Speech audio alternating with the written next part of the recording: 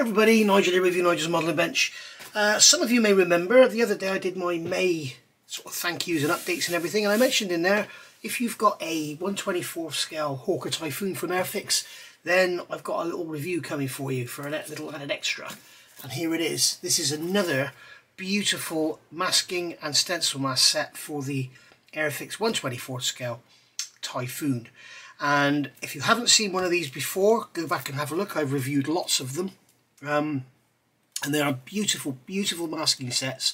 And unlike your normal masking sets that you buy from the likes of DN Models, so I will say DN Models makes masks. If you like vinyl, go to DN Models. If you like your kabuki tape, then come to One Man Army. But these things are absolutely gorgeous, and they're not just masks like on your insignia and stuff and your lettering and everything. They actually include all your stencils as well. Before we look in there, I'm just going to show you some of what's available, what's in here. And you can see here these masks.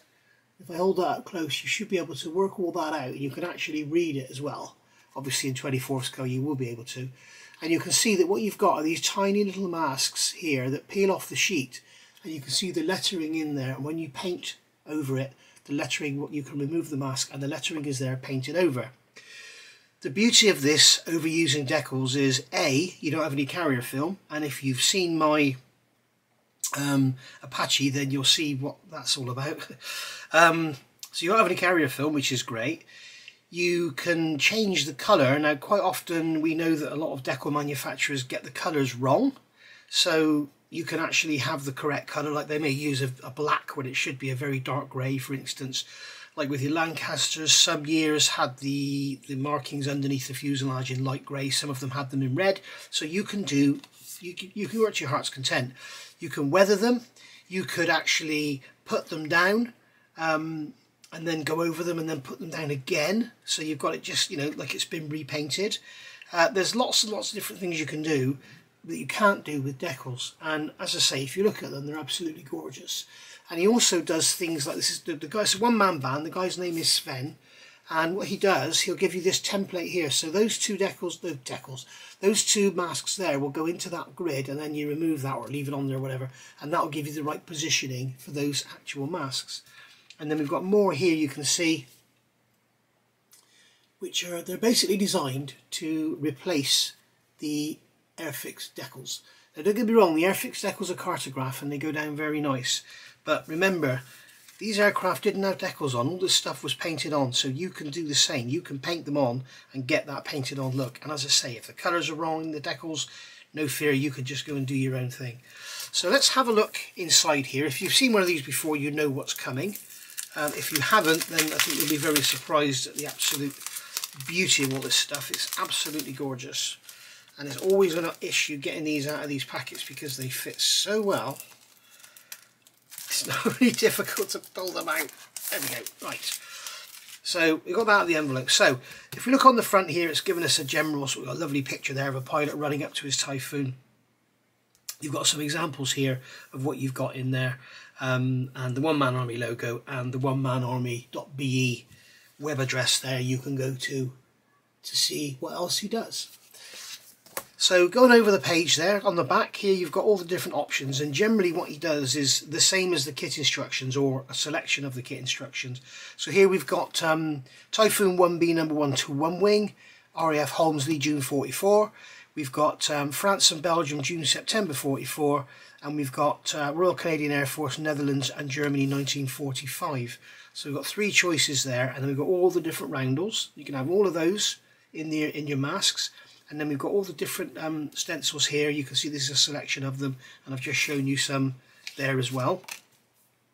And then some general tips about here. The main thing is with this, if you've seen me, I've done a couple of videos actually using these. If you go into my videos and search One Man Army, not one O-N-E, but One Man Army, the number one, and you'll search and you'll see me doing some work with them, and they are absolutely stunning. So opening up here, what we've got in here is our actual masks and generic instructions. This is our actual placement guide. So this is showing us where everything's going to go. Check your references on text orientation, so you might want to have a look at your references. I can recommend the Wing Leader book, the photo archive. I can't remember which number it is. I think it may be number 20. I can't remember now. I've done a review of that book as well, so go and have a look at that. And then you've got all your different stencils going on. I know we've got stencils for the walkways on the wings as well, which is masks for the walkway on the wings. We've got oil capacity here. We've got the fairing is armoured. Check your references whether that goes there or not. Trestle here, check your references for exact position. Jack here, same on, basically the same, all repeated on this other side. And then you've got two different options there you can see for the 24 volts. One is in a line and one is the wording underneath the numbers. So there you go, so it's all there, and very, very nice it is too. And then within the packet you also get generic instructions. Now I've gone through these a multitude of times, but I'll quickly go through them again, and it's just basically some hints and tips on using them. So first things first, pick the left hand lower corner up of the mask and put a little tiny bit of masking tape on it, and that way it makes it easier to lift off. You can see here we've got the corners, they're easy to lift off. Okay, so you can easily just grab it with a pair of tweezers. Then they're generally not reusable because of because they're so fine. Generally, once you peel them off you peel off the backing paper, it's fine, but when you peel them off the model, they do tend to sort of distort and pull apart a bit. So, telling you here about how to space everything out. You know, put a line on there. You might make a line along the trailing edge of the wing, wherever where you're going to put your nose steps, and you can mark the spacing of where the centre of the lettering is going to be, and you have a straight piece of tape there, so when you put them down they all end up in line and they're not all like this or not equispaced. And then this one here is a good one for copying onto the other side. So if you wanted to put this nose step on that wing underneath or on the other side, I don't know why you'd put a nose step underneath, thinking about it, but you put a nose step on the other side. What you do is get a piece of masking tape, you put your mask in place where you want it, mark the centre, get a piece of masking tape. He's made a triangle here, it doesn't have to be a triangle. Mark on the panel lines there, mark on the centre there, mark on the panel line there, and then put another piece of masking tape over it, remove it, and then you can stick it down on the other side, and you see you've got that lined up there, that lined up there, that lined up there, and you've got the V, which is where your nose step's going to go, so that you can guarantee carrying it over. Here we talk about the transfer tape, and I've shown you all this on video using transfer tape. Obviously, if you just pull that 3 off of the masking there, when you pull it off, it's all going to distort and go out of shape. So what you do is you pick out the actual 3, then you put your transfer tape over the top, which is just another piece of masking tape, peel that off, okay, and that purple piece of transfer tape will hold the 3 in shape. Then you can put it down on your model and then peel the transfer tape off, okay, and then you're left with the 3 there all correctly shaped, and then you can use that as the mask. The same here, piece of transfer tape to keep that circle round, okay, and then a piece of transfer tape to keep that star all in the correct shape. So basically here what you would do is put that on the model, mask off around it, spray it white, okay, then put your sorry, you'd spray that blue, wouldn't you, or whatever colour it's got. So no, you'd spray it white, wouldn't you? That's right, yeah. And then you put this one over, okay, remove the transfer tape, and then spray that black or blue, whatever colour you're going to do it, and then you peel that off and you've got your round star. So that's basically what it's all about. Removing masks, you should never leave them on for more than a couple of days. Don't go leaving them on for more than 1 day if you can help it, and don't leave it in sunshine and hot weather. If you do happen to get any residue left on there, it will often come off with if it's on clear parts or whatever. You can use a bit of alcohol or whatever, but you can generally get it off with soap and water. And you have to remove them very, very slowly. Remember that left-hand corner is really important. Do that lower left-hand corner. It makes them so easy to lift off, and it avoids scratching the paint. So looking at the actual masks themselves, it's very difficult to review masks because it's very difficult to really show you anything. So in this set we've actually got 4 sheets here. We haven't got any replicated, have we? No, we've got 4 sheets. So here you can see we've got roundel. So you can see this is the roundel for the side of the wing, side of the fuselage, I believe.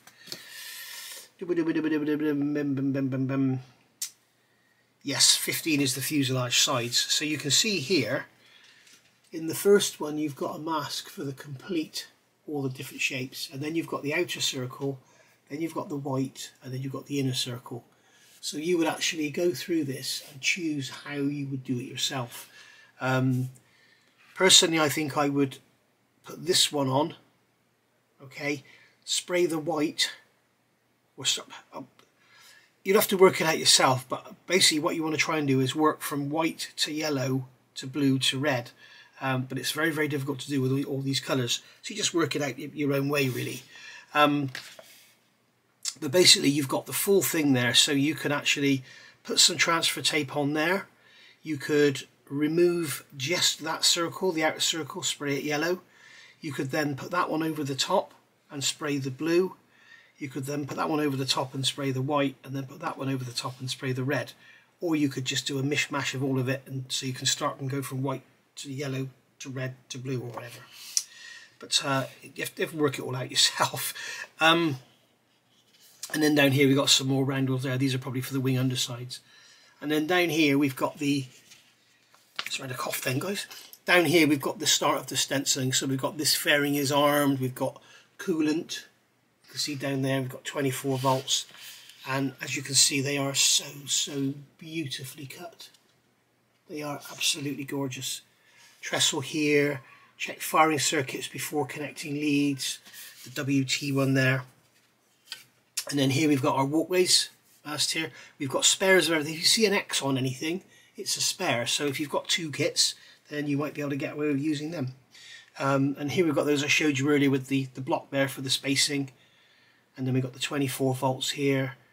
And then we've got something I can't even, so small I can't even see it there. We've got fuel 100 octane. So that's all there. You can see it's very, very beautifully cut and sharp. Apologise for my nails, guys. I bite them. They're disgusting. I'm sorry.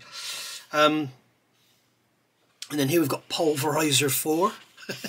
And then here we've got our fin flashes. And I did notice the way they're asking you to do this is to put down this square, put some masking tape around it, remove the square, and then you can put these within the square as required. So you can paint the whole thing white and then use transfer tape to put that in.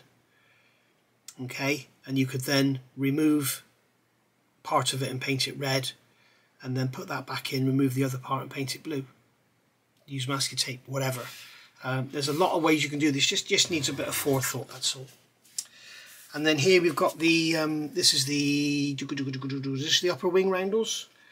I'm guessing this is the upper wing roundels. Wing upper surfaces 1A, 2A.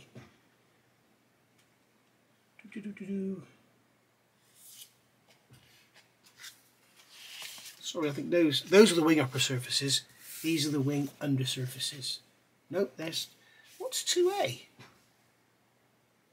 Okay, this is another, there's different, I didn't realise we've got upper wing surfaces and lower wing surfaces for different periods of time. So that's why we've got so many decals. So if you're into your 24 scale RAF aircraft, you're going to have enough spares here to do another model, I think. So you've got all the lettering there.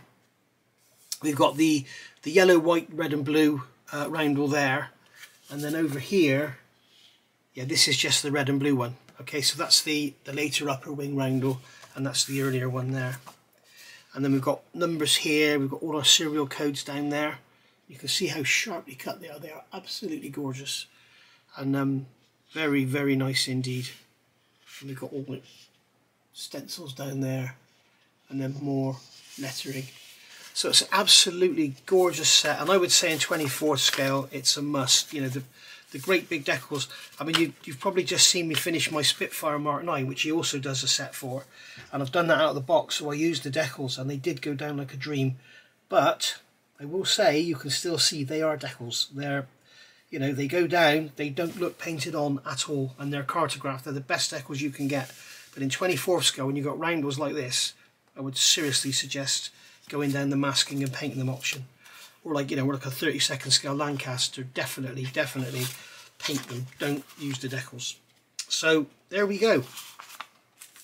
So that has been a review of this set, and the part number is 24DET011.